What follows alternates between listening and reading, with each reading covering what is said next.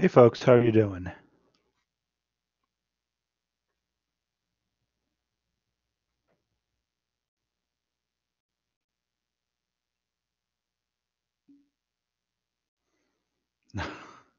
As in after all the wind?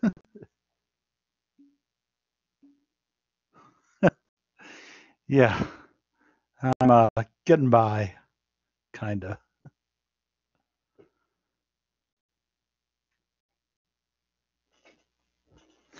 I'm actually interested to see. Um, I know at least one person was without power, um,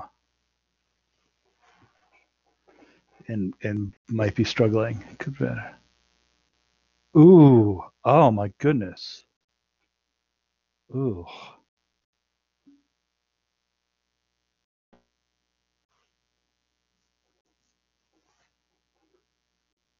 yikes.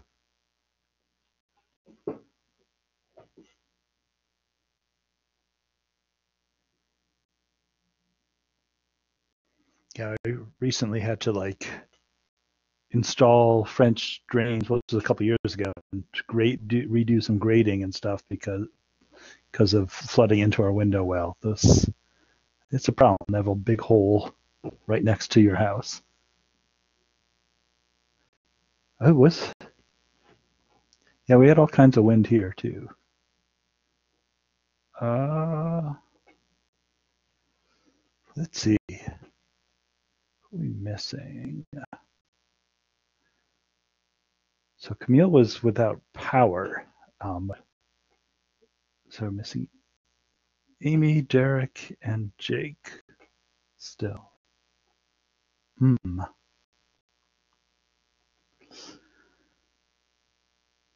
We'll give them a minute or so to show up. Want to encourage everyone, if you've got questions on the exam, um, to ask me. I've been trying to be responsive with all that. The other thing is I totally messed up the posting of the warm up, and besides, we're going even slower than I expected, so I just pushed that back to Friday. Um, so uh, the reading of section 9.4 and the warm up for that, yeah, the originally had been for today. Let's just make it for Friday. Um, I I saw as of earlier this morning only one person had attempted it, and because it was kind of hard to find, it wasn't in the right location course, and it asked you an open-ended question, and your responses were true or false. It was like, in what way does such and such? So that didn't make sense at all. Um, so that's for after your exam, though. Let's see, we've got 6. Trolls, yes. Better than foo. Uh, cool. So let's get started. Hopefully Jake will be able to join us. Hopefully even Camille will be too. I am already recording though.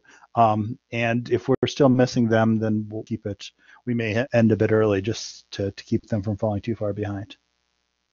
Class nap time. No, no, no, no, no, no, no. Um, uh, Carter's already voted agree. Thanks, Carter, for back having our back here. Um, Now let's actually talk some. Yes, light leaks. Let's talk about light and matter. Light inside your eyelid. Well, maybe not inside your eyelids. Light inside of matter. So we're going to get to that. See. So let's start off with Maxwell's equations. Maxwell's equations. They're eye-opening. So we're going to take a look at what happens in matter. Then we're going to look at the interface between two different types of matter. So remember we started out, we'd gotten our Maxwell's equations, and they were actually in this mixed format with. Whoa! All right, I remapped my drawing pad, and I'm getting used to it. My apologies. So we've got them in terms of D, our displacement field, but also in terms of our electric field. right? And then the divergence of the displacement field was 0 because we're saying, hey, let's look in the situation where there's no free charge around. All right, here comes Jacob. So we're just missing. Cool. That is a D. Do you want me to clarify that there? Whoever's our pointing there? Let's clean it up. This is our electric displacement field.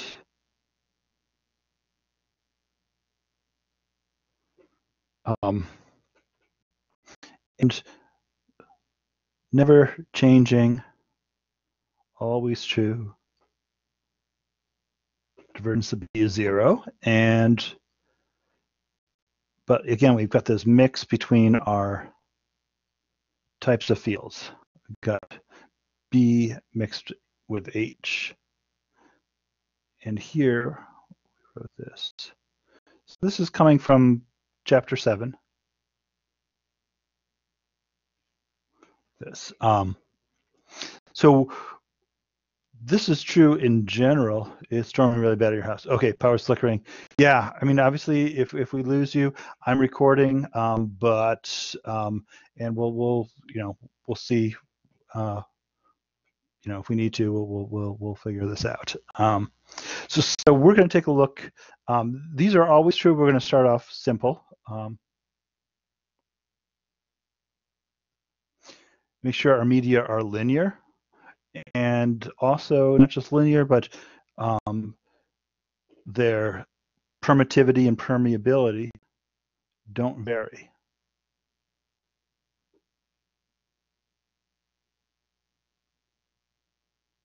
All right, so in that case, then we can simplify because we know that our electric displacement is just linearly proportional to our electric field. And our auxiliary field, H, likewise, just linearly proportional to this magnetic field here. So what does it mean to be homogeneous? It just means that they don't vary in space, right? So if we normally could have our permittivity here and our permeability. Whoops, and that's not supposed to be a mu naught. That's just supposed to be a mu. Those could both be functions of position, but in this case, they're just going to be uniform throughout space. So, all right, so now we've got that, then we can actually, for Gauss's law, we can rewrite that and divide out the epsilon, because it's here when there's no free charge, the divergence of D was equal to 0, so then we can divide out that epsilon, and we've got this, still have divergence of B equal to 0.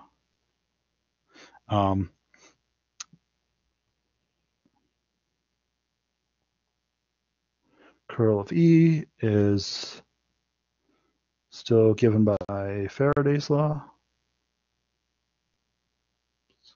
And now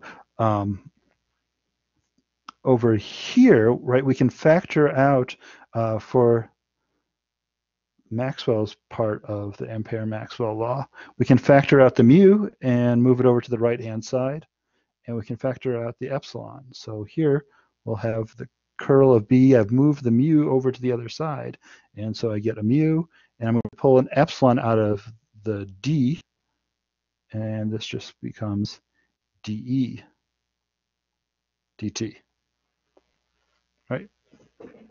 And so now at this point, what we have is looks the same as what we had for Maxwell's equations in vacuum.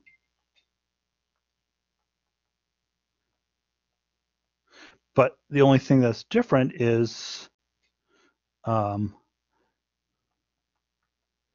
where we had mu naught epsilon naught, we've replaced it with mu epsilon for our particular material.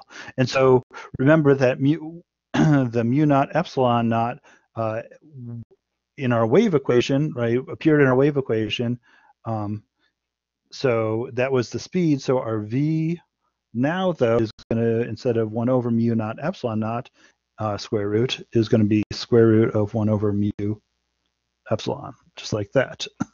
And so that looks very similar to what we had before. And so it's still, right, these are just differing by a constant multiplicative factor from mu naught and epsilon naught. So we can actually just group that together and say, hey, that's the speed of light in a vacuum divided by some number, n. And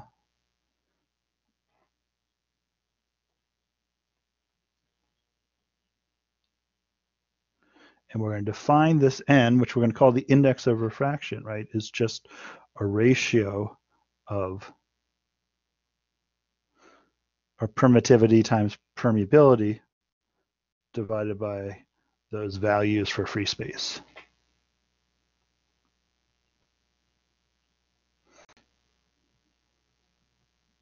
So you learned in like Fun 2 about the index of refraction in terms of refraction of light, and we'll get to that in a moment.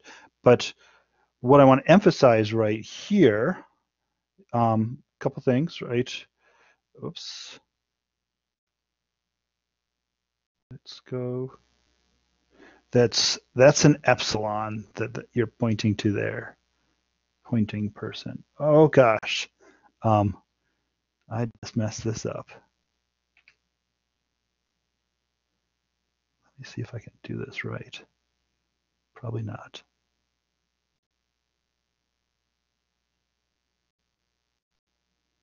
Stop it. Bad things are happening. Gosh.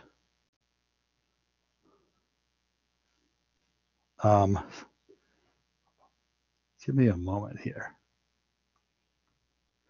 Strange things are happening. All right, let me try this one more time. Can I select this? Yes, boxes giving me trouble.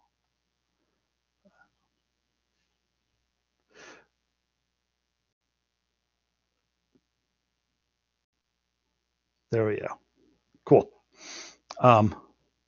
Who's doing that? Put that away. Stop drawing my whiteboard. Pyramid, no. All right. So what I want to emphasize right here is the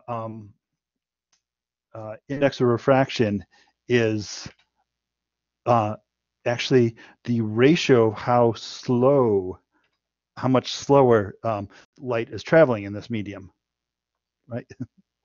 Stop it. I'm going to turn you all off. One of the things we're going to say actually about our index of refraction here, though, is that for most materials, we actually don't have any strong variation in their magnetic properties. I know. So in most materials, our mu is about equal to mu naught. It's not true for everything, and so we have the general equation there, but for most things that we see, particularly like with regular optics, this is the case. And so in that case, then our index of refraction, right, is just going to be square root of epsilon over epsilon naught, which we had a name for that, right? That is the relative permittivity, which is also known as the dielectric constant, right? So, and here, I'm going to put, this is going to be a wavy equals, pretty close to square root of the dielectric constant. So if we know, right, how a material gets polarized under an electric field, from that we can tell its index of refraction. Of course, one of the things we're going to see is that this permittivity, the index of it, and hence the index of refraction, can vary with frequency too. So it's different for a DC field versus an oscillating field at different frequencies, but to lowest order, we can take them to be constant. So, and we end up modifying our other quantities likewise. Yeah, does n change? So two questions. I'm going to answer Nick's first, and then I'll come back to Carter's. um, does n change in response to an external field? It can, right? And particularly if you have a really strong field, then you can also modify how, basically, doing all this, we assumed that the permittivity was linear with E. But it could be that it actually varies with higher powers of E. And so then, yeah, the index of refraction will change as the magnitude of E changes. And other things too. You can apply an electric field one way and that can modify the index of refraction in that direction, but not another direction, for example. And that's a really useful technique. So there are all kinds of instruments built using that modification of the index of refraction with an applied electric field that's, yeah, used for all kinds of different things, including some really fast switches in the backbone of the internet. Cool. But we're going to start off simple. Everything's just constant, no variations, just a constant proportionality. Carter had asked why, yeah, so our magnetic effects in general are very, very small. You need to have relatively, right? We've seen that like you have to go to fairly extreme situations to have the magnetic field have as large an effect as the electric field. That doesn't answer it on a deeper level why that's true, but I'll just say it's consistent with a lot of other things we've seen too. Okay. And that's again, it's not to say we can always ignore it. It's just sometimes we can. Let's see. Yeah, for other quantities too, we just make that same substitution of mu for mu naught and epsilon for epsilon naught. So for our energy density, instead of having 1/2 epsilon naught times e squared, we just have epsilon times e squared plus, instead of 1 over mu naught, it's just 1 over mu times b squared. And for our Poynting vector, right, we can take this to be 1 over mu instead of mu naught. E cross B. Right. What else? So we remember that we have a relationship between our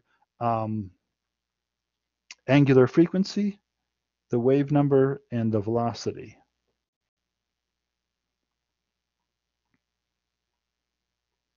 Oops.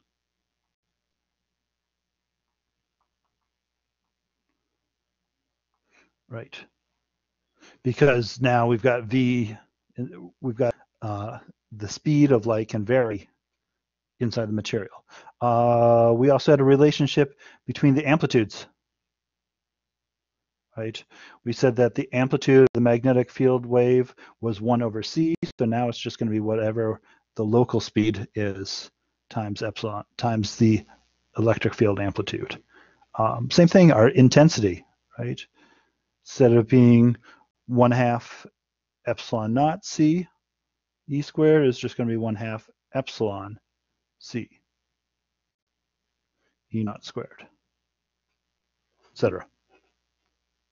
Okay, so we've got this relatively straightforward transformation from what things look like in vacuum to what they look like in a homogeneous linear medium. Let me just save a snapshot of this here.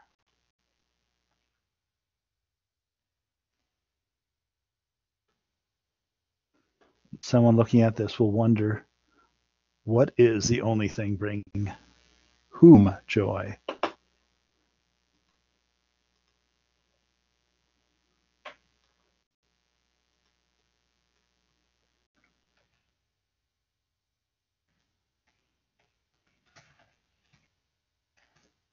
Okay, cool. All right, so there's our field of matter. Let's take a look at what happens when you're at the boundary between two different materials. So here.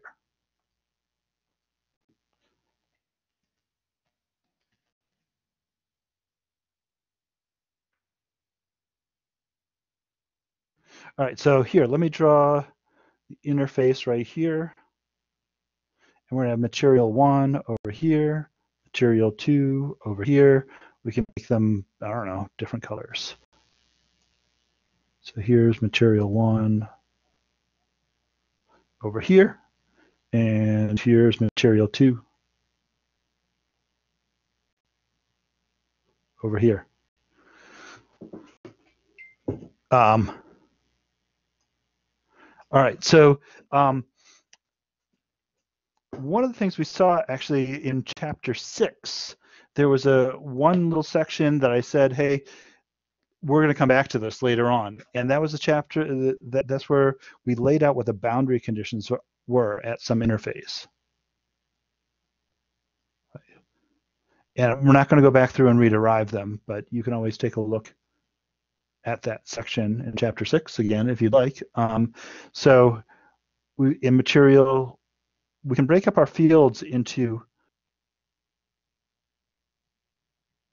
components that are perpendicular to the interface. So those would be, that would be something pointing normal, like this, right, left to right in the image up above.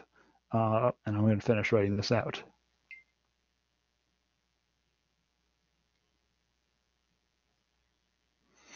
And then we can also have components that are parallel to it. So one direction that's parallel to the interface. Whoops, I left out the symbol, parallel. So one direction that's parallel to the interface runs vertical, but I wrote these actually as vectors because there are actually 2 dimensions that run parallel to this interface. There's also into and out of the screen, right? And so any linear combination of those, so up, down in the picture and in and out of the screen, or anything in that plane, really. So we've got that, and then we also have continuity of the perpendicular component of the magnetic field, but this proportional discontinuity of the parallel component of the magnetic field. That's 1 over mu1.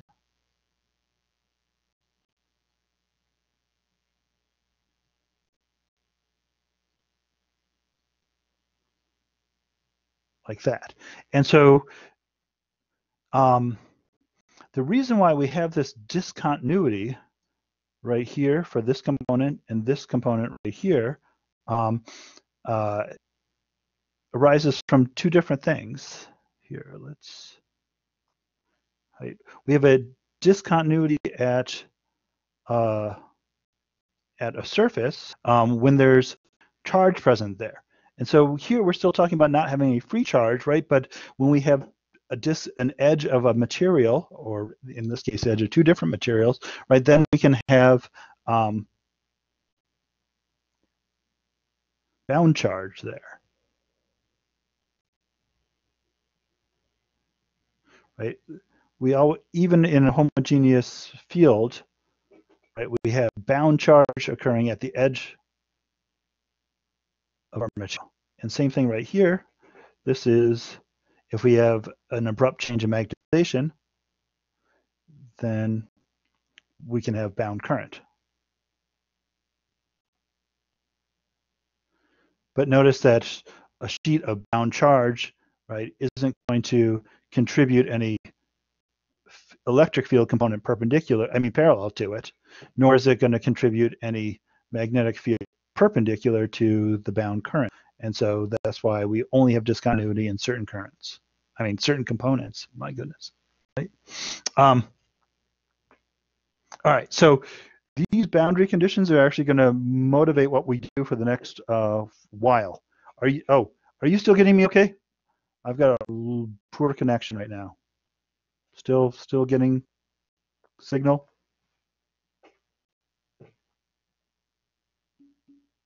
It's good. Still good on my end. Okay. I was just getting an alert. So what I'm going to do right now, let's do this right here. Let me draw another picture. I'm going to separate this out right here, and we're going to, I'm not boxing it necessarily because this is like, oh, like this is something, well, it is something that we're going to use a lot, but you don't need to memorize it or anything. You can just refer back to it. I just want to separate it out from what I'm going to write next. Let's take a look now at what happens when we have a wave coming in that is going to strike this. I'm going to draw a diagram just so that we're used to what's going on. Yeah, let's do it right here. All right, so we're going to have the wave traveling along the z direction. Actually, give me a second. I'm going to do this differently. So wave's going to travel in the z direction. We're going to, the interface is going to be in the x, y plane.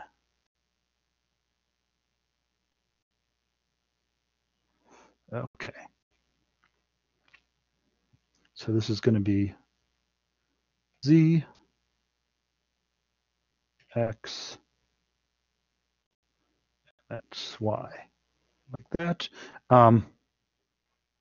Right, and really what we could do is this is our interface right here. So this is the division between the two materials. Is in this plane right here. Oh, I see. We run off the active area of my pad. I have to change how I map this. All right, so that's the interface between the orange and green, between material 1 and material 2 over here. Right. And so we're going to send in our wave like before. Our wave is going to be heading in the z direction, v right here, and it's got one speed, medium 1, and some of the wave is going to continue on this way. Some of it's going to get reflected. When it's in this medium, it's got a different speed. And just for definiteness, let's choose the polarization direction to be in the x direction. So this right here is going to be my incident electric field, like that. I can put a vector on that if we want to. And so, all right, if it's traveling in the z direction, the electric field is in the x direction, we know which way the magnetic field is. It has to be perpendicular to both of them. And so that just leaves, the only option is in the y direction. So that's b sub I for incident. And then same thing right here. It's not necessarily obvious, but we'll see where this comes in. Here will be our transmitted electric field, same direction, and a transmitted magnetic field.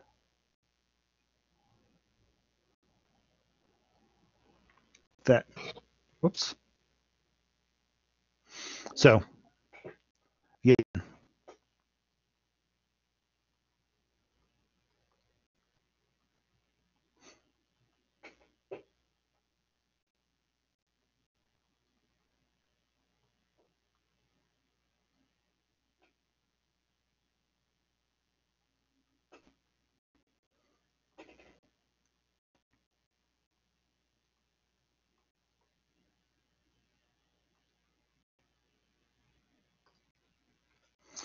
Okay, so we're going to write down the expressions for these fields, but as before, we want to stick with complex notation just because it will make the math so much easier. So our incident electric field, which is only going to vary with z and t, right? It's plane waves, only going to vary with z.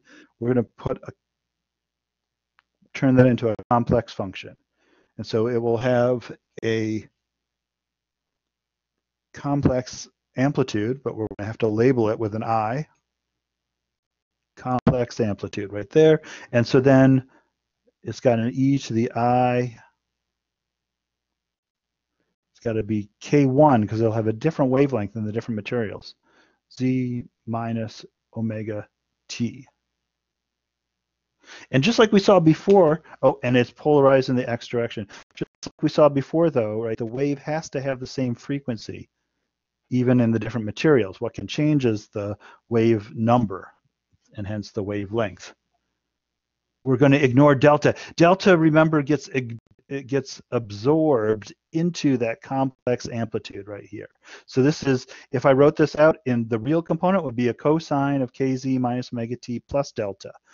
Or so we could write that as e to the I kz minus omega t plus delta. But then we take that delta and we absorb it into the, where's my, we absorb it into here. Yeah. But thanks for asking, because I'm sure other people were wondering the same thing. My connection seems to be pretty bad right now. Let's see. So now we can write the other thing. Oh, the bit. The other thing, other field. Our incident magnetic field. My camera is off. Okay. Give me one moment. I'm going to go bellow at my kids. They're probably streaming a whole bunch of video or something. Either that or there's just something else going on. Give me a second. Hey, Lisa, can you ask the kids, are they streaming video? Can you ask Anako? I'm getting bandwidth. All right. Now we have entered the bandwidth wars in my household. My video is going to be off. Hey, Camille's here. Welcome. I'm going to just shut off my video. Yeah. Got bad.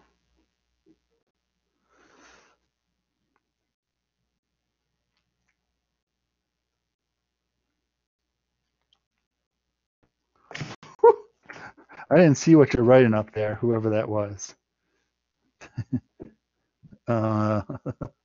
So, right, we know that we just have, yay, glad you're with us. I have been recording. I've got a pretty spotty connection, it seems like here.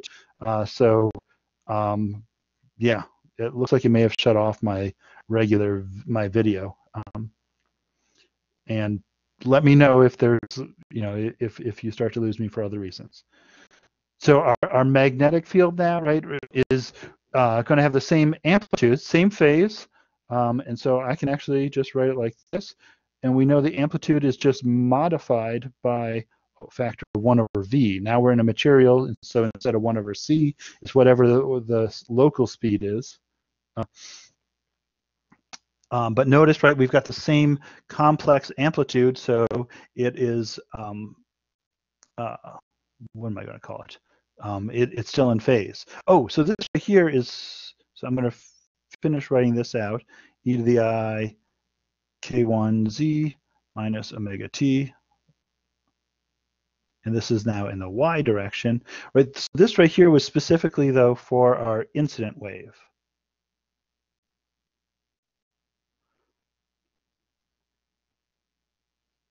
So we'll do the same thing for the transmitted wave, but there's a third wave, which is the reflected wave.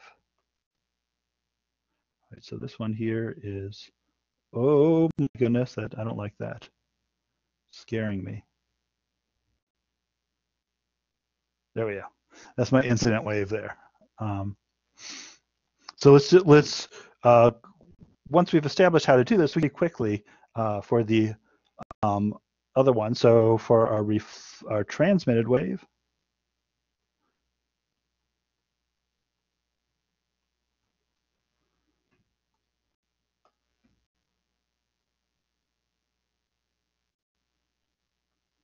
right? It's going to be the exact same thing, except obviously it's a different wave, so we'll give it a different subscript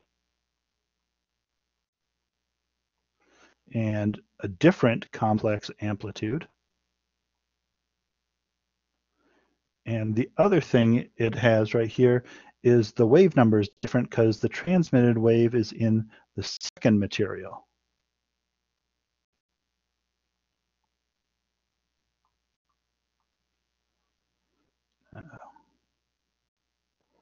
that's still a vector. So it's a vector and it's complex. Sorry, it's so crowded there.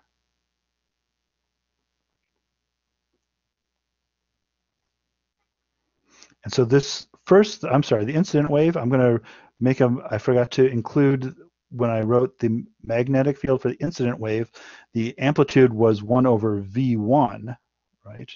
And I need to specify that. And so now the amplitude for the transmitted wave is 1 over V2, the speed in the second medium times E naught transmitted.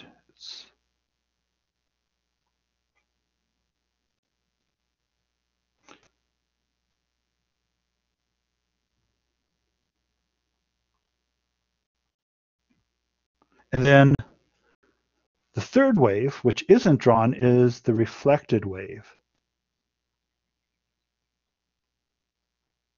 Right? And that's still, so that one's going to be back in material 1, to the left of the interface.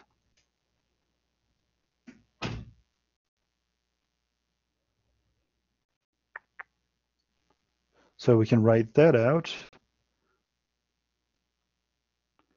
So it has a complex, complex vector amplitude. That's supposed to be an R for reflected.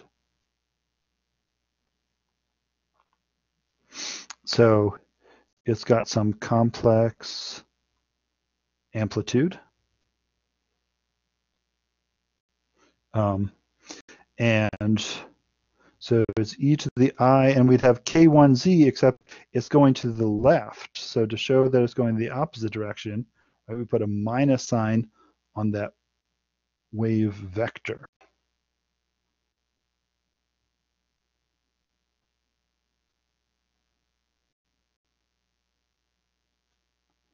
Then over here, do some similar things for our reflected field here, reflected magnetic field. I'm going to start off like this. And we're going to go back. I left a little bit of space before that V because we're going to go back and modify that in a second. This is e to the I, again, minus k1 z minus omega t, the y direction. And so one thing is missing right here. If we take a look at the fact that our field travels in the same direction as a pointing vector, so that's E cross B is the direction. So if our field is to the left and our E is pointing in the same direction, so to get the pointing vector reflected, so that it's heading to the left instead of the right as compared to the incident wave, we have to flip one of those two vectors, and this is it right here. Right? One of the ways to think of it is, so I'm putting a minus sign, and I'm going to put here, I'll put a orange circle around that. That's not a circle.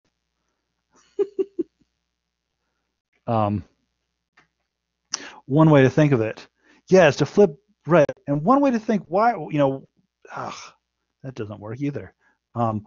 Why are we just flipping B? One way to think of it is, right, B is 1 over V times the amplitude, the electric field amplitude, and V is changed direction. So that's why we've got that minus sign right here. So we can think of it as 1 over minus V1 right here. So,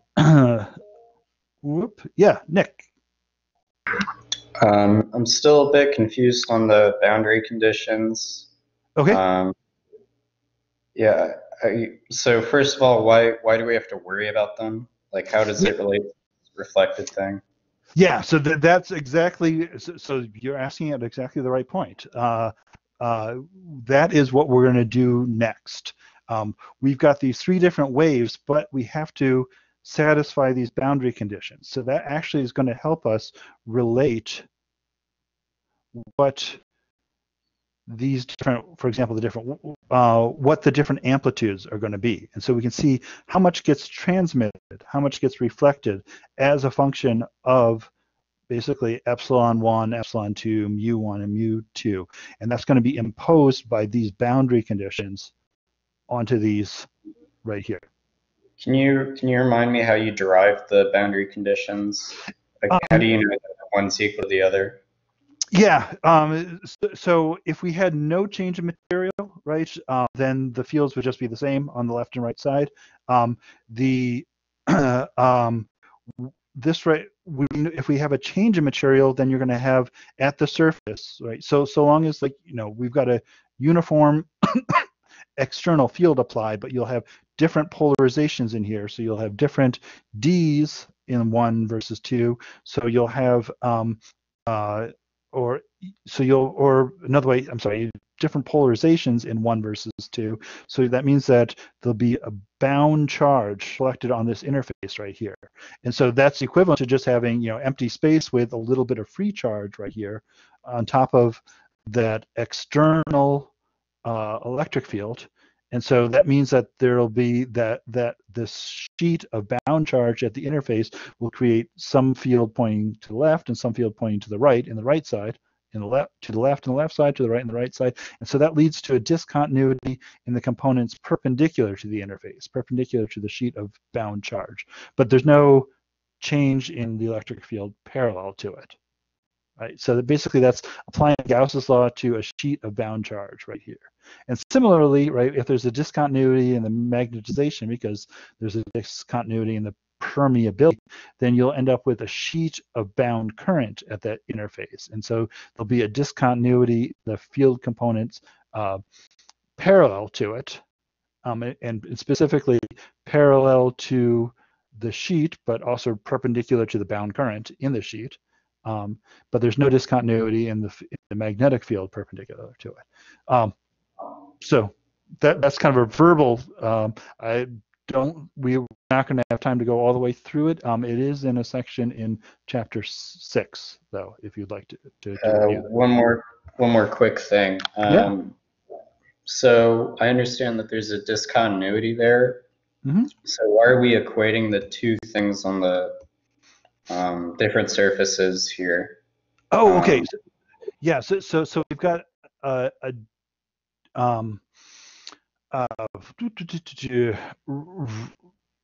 right. So why are we equating? So you're saying like in this equation right here? Yeah, we're talking about that there's a discontinuity, and right. But so it's not an arbitrary discontinuity. It is it's given by the amount of bound charge, and so you would have positive bound charge from one material and negative bound charge for the other, and so you could write this if you took this as the difference in these two right here, that you could see, you could write it that way. So there's a yeah. So we've got this, and we're going to use the same discontinuity, right, when we in the perpendicular components. Notice all these components right here, right? The way we've drawn it is that the electric and magnetic field are both parallel. So we're really actually only going to be dealing with the right-hand two equations in this setup. Once we start dealing with waves that are coming in at an angle, then we'll have both kinds of components present potentially. But for now, it's just these. Give me 1 second to screenshot this again.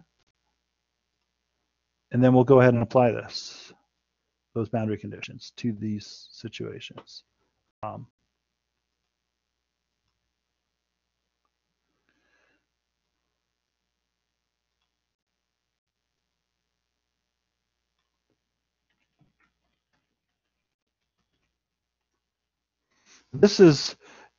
It would certainly be nice to have a much bigger board because we're going to draw on these things right here.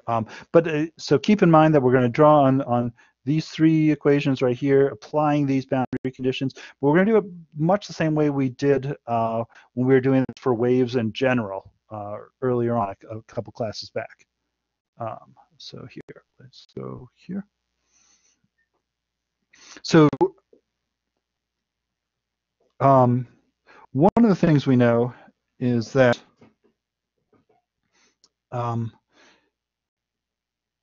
from, let me see where I am right here. Right, so, oh, wrong thing. So,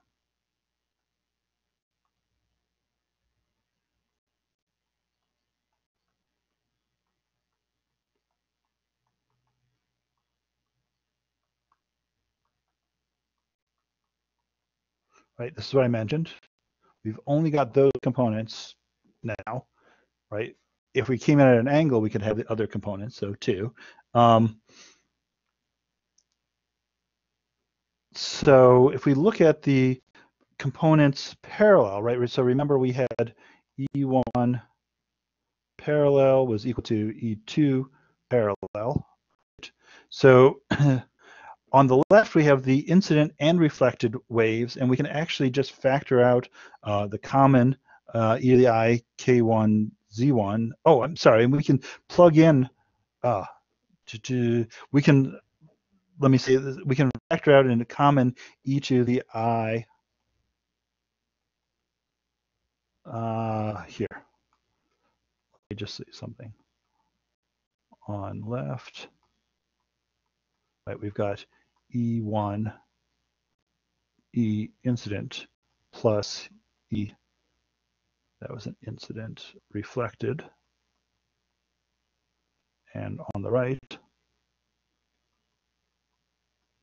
we just have E transmitted, right? And what we're going to do is factor out an e to the minus I omega t that's common to all the terms. And at the interface, we've got z equals 0. And so the e to the I kz, whether it's k1 or k2, gives us just a factor of 1. So what we're left with then is just this, the complex amplitudes, right? Because the exponential terms we could either factor out or we're just equal to 1. So our complex amplitudes were equal to each other, like that. And then from the other bit, whoops, so mu1, 1 over mu1, b1,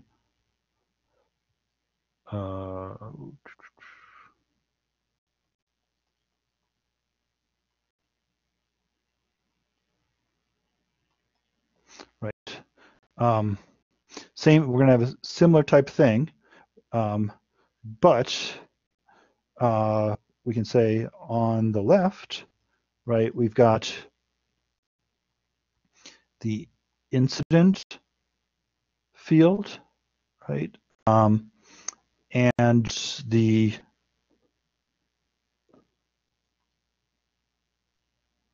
reflected field.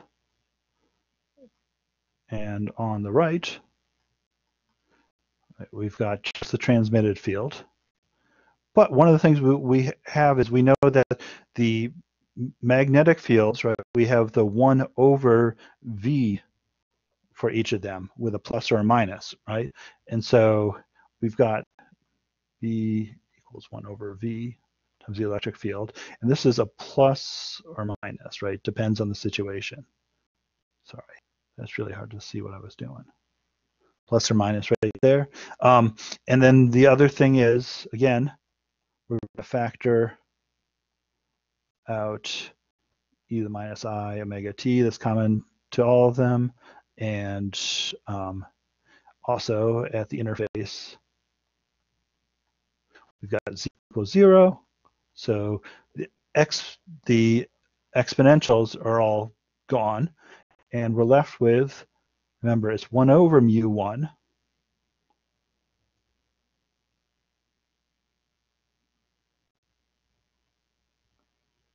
incident waves. Amplitude is 1 over v1 times the amplitude of the electric field. And then we've got a minus 1 over v1 E naught r. And then here, this is 1 over 2.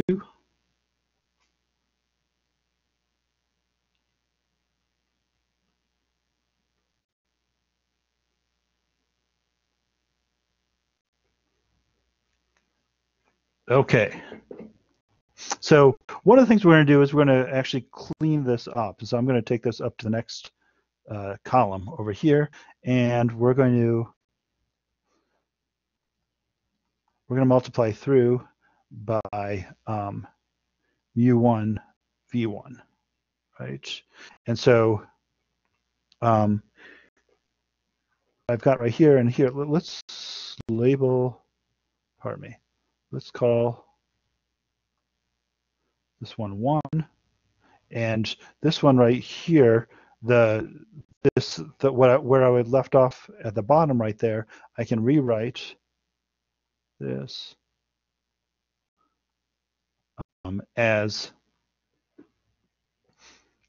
we had E naught I tilde, because I multiplied through by the mu1 over v times v1, so that cancels out the denominator, minus E naught r tilde.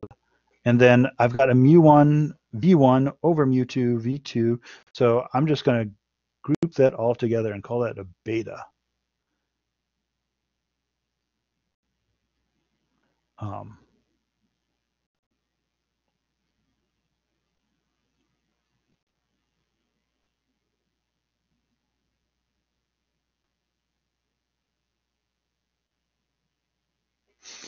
And if we remember that our speed is in the material is equal to c over n, that means our v's are inversely proportional to our indices of refraction. So I can write this as mu1 n2 over mu2 n1. So notice, right, the index of refraction, we've swapped them numerator and denominator because they're inversely proportional to our speeds. So I call this right here 2. Right? So we've got these two things where we took our electric field and our magnetic field, we imposed the boundary conditions and saw what they told us. All right, and so now what we're going to do is we want to combine them. Usually what we're used to is we send in a wave and then see what comes out, right? It's kind of like thinking of this in a time-ordered causal sense, right? Where you do something, send in an incident wave, see what results, gets reflected, what gets transmitted. So it would be nice, instead of having these two equations where all these things are mixed up, let's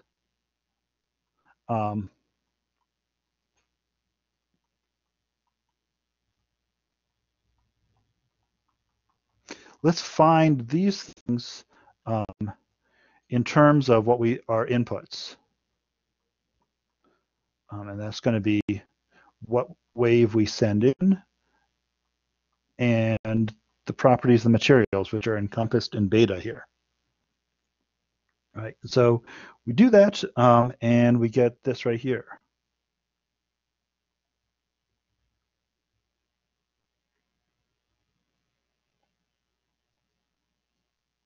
And it just takes a bit of algebra to do it, but enough that it's not worth writing it all out for you right here.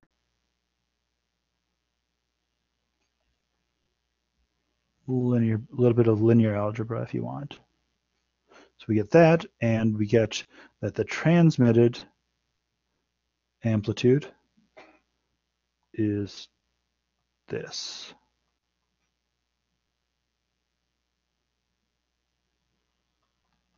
Right, so notice in each time we've got it just in terms of the incident amplitude and beta, right? And we can simplify this some more.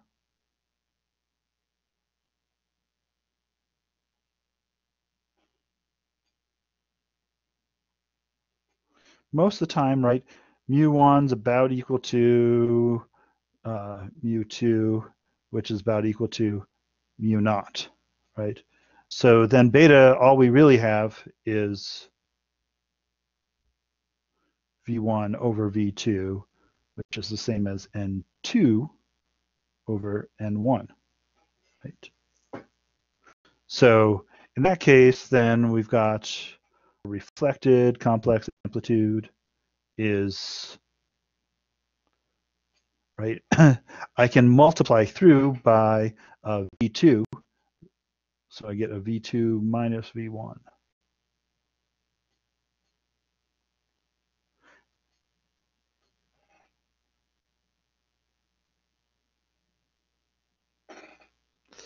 Someone's pointing at index of refraction. So notice again that our index of refraction is inversely proportional to the speeds. So that's why the indices 2 and 1 are flipped with respect to the speed. Oh, and what is this? This is supposed to be an N. Yes, my apologies. That's an N. I'm not making it look any better, am I? That's an N. Sorry. Looks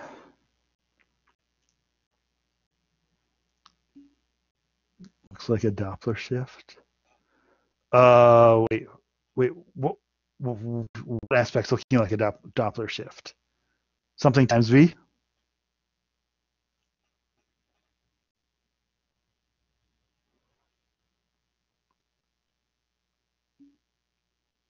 Oh, those kinds of things. Yeah, right. And so, I mean, heck, if we were to think about a moving interface, then that would add a whole bunch more stuff to this right here, right? Yeah.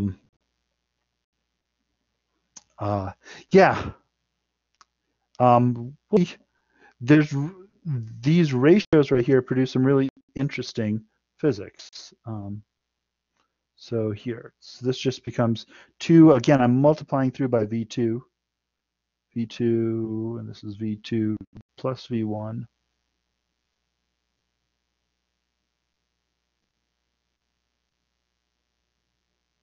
Right. So a couple things, actually. Let's compare what happens if the speed, what happens when the speeds meet different conditions. So if V2 is greater than V1, right, then the numerator for the reflected wave is still positive.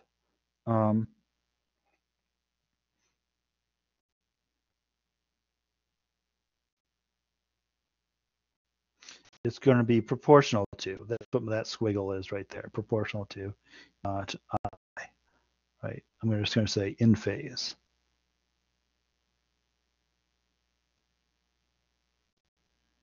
Right?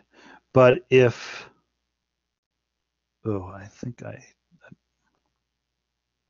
if V2 is less than V1, right, then our reflected amplitude is proportional to minus E naught I, right? So it's out of phase. You get a phase reversal if you go from a slow material to a fast material. Right? And so it's similar to like what we talked about before. If you've got a wave on a string and you hit, whether you hit a hard boundary where the string is pinned, or an open boundary, a loose boundary where the string is free to slide, you can get either in phase reflection or out of phase reflection, inverted.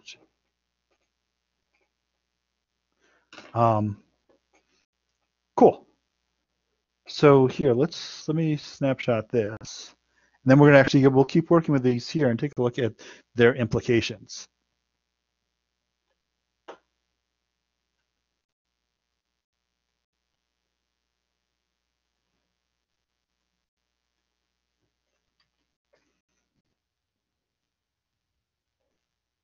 Okay. So keeping those things in mind, we're not so much interested in their, we can learn from the complex amplitudes, but ultimately the actual field is the real amplitude. The complex amplitude, useful calculational tool, but let's take a look at the real amplitudes.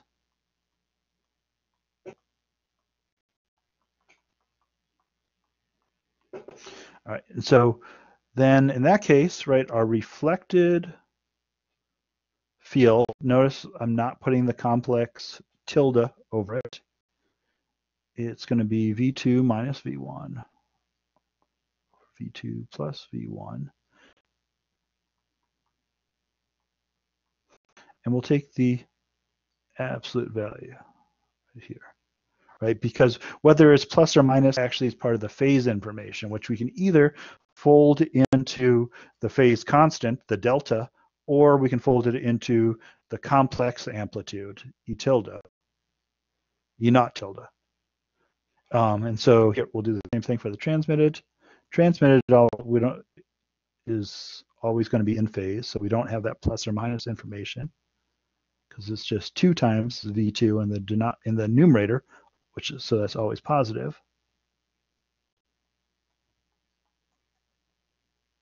Oops. Now that's supposed to be an incident.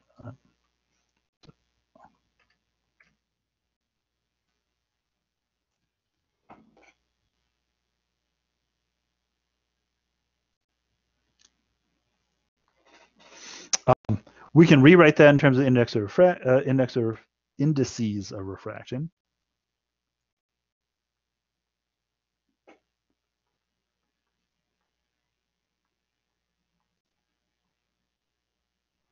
Right, and so basically everywhere we had a V, we've got a 1 over n, and then multiplying through by n1 to n2, we'll basically reverse the roles of the indices. Those aren't supposed to be V's, it's supposed to be n's. N1 n2 over n1 plus n2, and again, since we're not worried about the sign, that's really phase information. We'll take the absolute value of this. And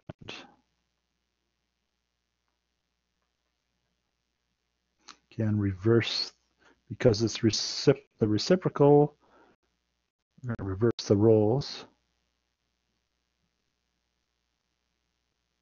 That's a 2. Like that.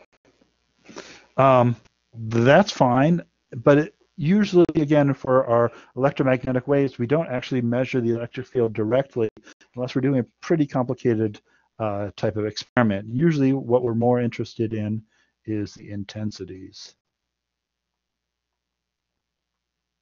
Right? And remember, in our different media, our intensities, 1/2, depends on that permittivity right there, depends on the speed.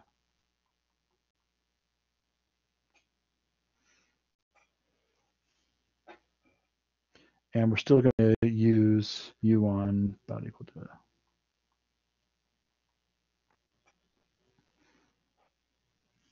So we could just square these and multiply through by the appropriate epsilons and v's, combine them together to find out our reflected intensity. What we're actually often interested in is not just what the reflected intensity is. We could write the reflected intensity in terms of the incident intensity. So let's actually just go ahead and do that straight up and look at the ratio of them. So it doesn't matter. So we build in an account of how much reflected intensity we have in terms of the incident intensity. And so we're going to call this our reflection coefficient.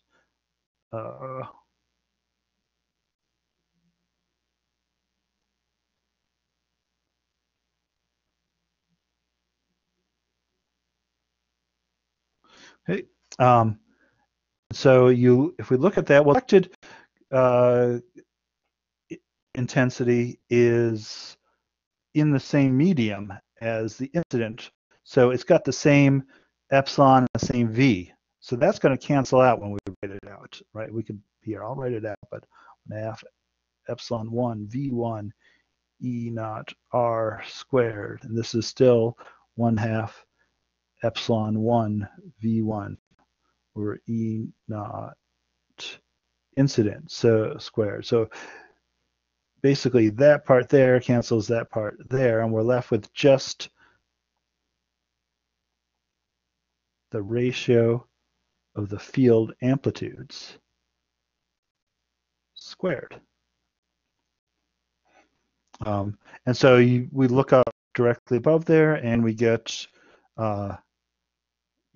just a couple lines up, and this is the difference of the index of refraction divided by the sum of the index of refraction, whole thing squared. Right? And we can do, similarly, we can talk about a transmission coefficient.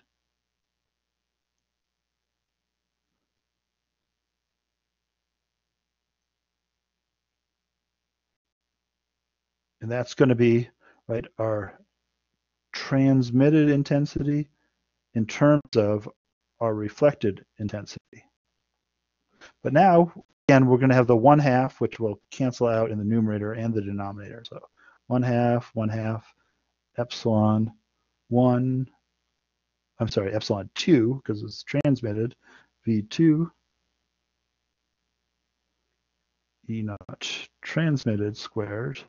This is epsilon 1 V1 E naught incident squared, right? And the 1/2 we can cancel out, but everything else we have to retain because they're different, right?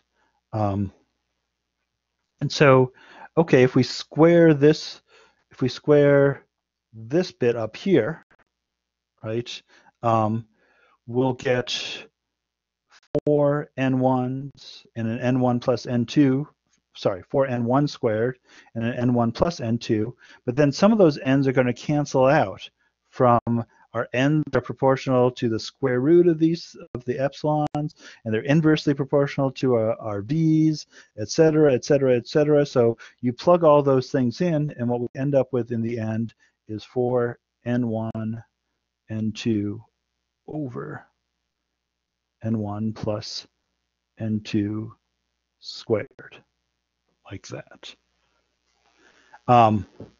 So one thing we can do right here is we want to check, like you see in the intensity is the power per unit time per unit area. So basically it's tracking how much energy is flowing, and whatever you send in has to come out. So, right, conservation of energy, point by point and moment by moment. So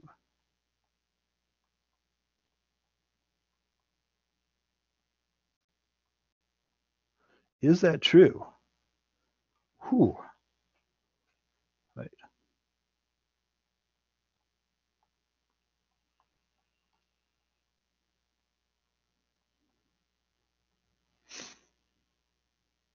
Is it true? And so, well, since we have a limited amount of time, let's just talk through it quickly, right? So if we were to write this out right here, we would get an n1 squared minus 2n1 n2, and then plus an n2 squared, right? And the denominator is n1 squared plus 2n1 n2 plus n2 squared. And so what is the difference, what is the difference between the numerator squared and the denominator squared? Well, one, we've got minus 2n1 n2, and in the other one we've got plus 2n1 n2. So the difference is 4n1 n2. So we add those all together, and in fact what you get is n1 squared plus 2n1 n2 plus n2 squared over the exact same thing. So that's equal to 1. So the answer is check. Yes, it does. We have conserved energy. Okay, and so if you go from air to glass, right, what you can stick in the numbers right there. Let's Here, give me 1 second, and we'll end with that. With just one example. No.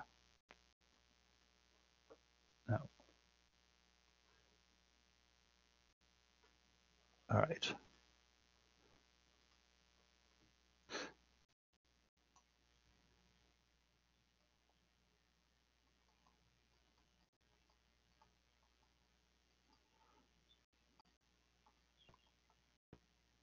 About equal to, index of fractions about equal to 1. Glass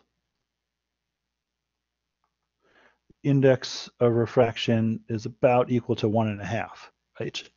So you stick those numbers in and you get a reflection coefficient that's about equal to 4%. And so the transmission coefficient is about 96%. So most light goes through the interface, right? And that makes sense, right? You can see through a pane of glass. But it's actually something that you need to pay attention to, right? You can see reflections off of a pane of glass. And if you've got a whole bunch of pieces of glass, like in a compound camera lens, right, where you've got all kinds of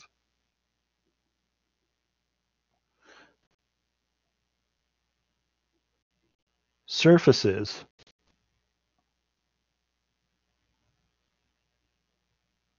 like this. So in this one right here, I've got the one camera lens has 4 pieces of glass in it. So that had 8 uh,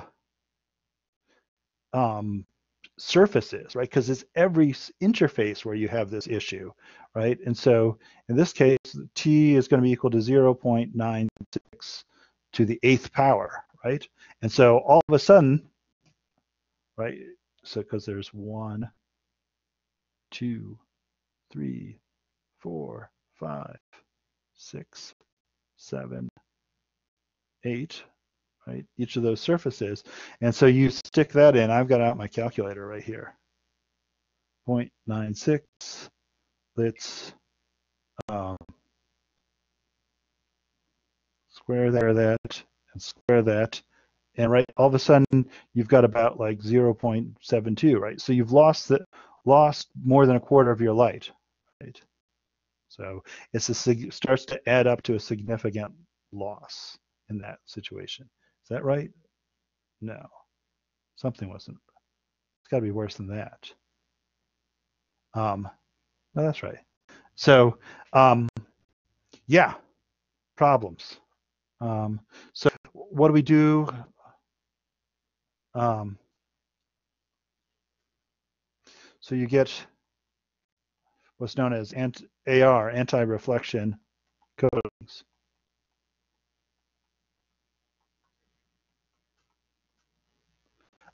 That's why if you look at a good camera lens, it looks a little bit kind of colored slightly if you look at the reflection off of it. And that's because there's this anti-reflection coating, which is suppressing most of the reflection. And you're just seeing a little tiny residual amount. Cool. All right. I'm over. So, want to encourage you to send me questions about the exam as you work on it. But you can see we're starting to get a little tiny bit into optics here. We'll do a whole bunch more. We will quickly recover all of the ray optics that you learned in our next class. Sound good?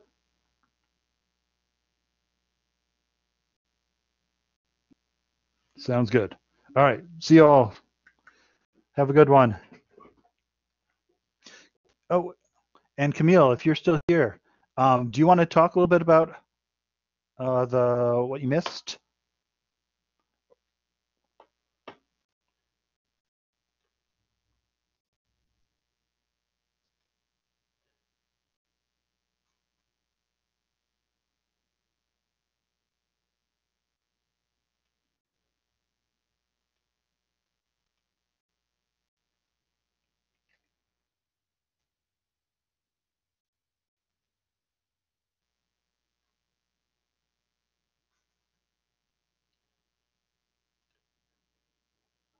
Dr. Grossman, are you still there? I am. Do you want I to logged out. say again? I accidentally logged out. Okay, sure. Yeah. Did you want to talk a little bit about the beginning, what we were doing, stuff like that? Can I have the opportunity to like rewatch the video first, and then if I have any Yeah. questions, come back and ask you? Yeah, that sounds great. Wonderful. Okay.